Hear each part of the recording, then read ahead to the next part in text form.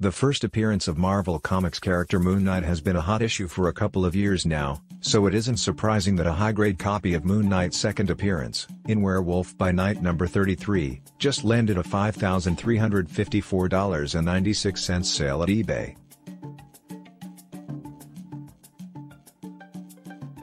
The Mark Spector/Moon Knight character first appeared in Werewolf by Night number 32, with that issue routinely pulling in high sales figures thanks to a Moon Knight TV series that is in the works for Disney+.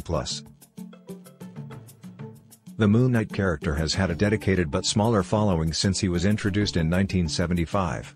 He is sometimes referred to as Marvel's version of Batman, a comparison also made of Marvel's Daredevil character.